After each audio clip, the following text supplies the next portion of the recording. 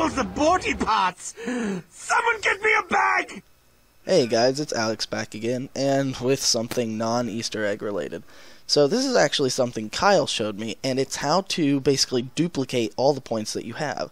And all you're going to need is a time bomb and Galvaknuckles.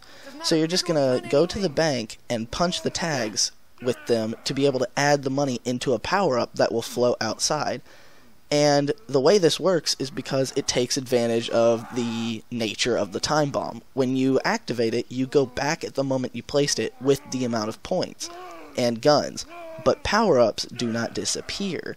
So throw your time bomb down, and here you go. You can see I'm resetting. And I come back with all my points, and all the power-ups are there. I walk into them, and I just got 40,000 bucks for free. So now all you can do is just deposit it all into the bank, and it is a very, very quick way to be able to get a lot of money.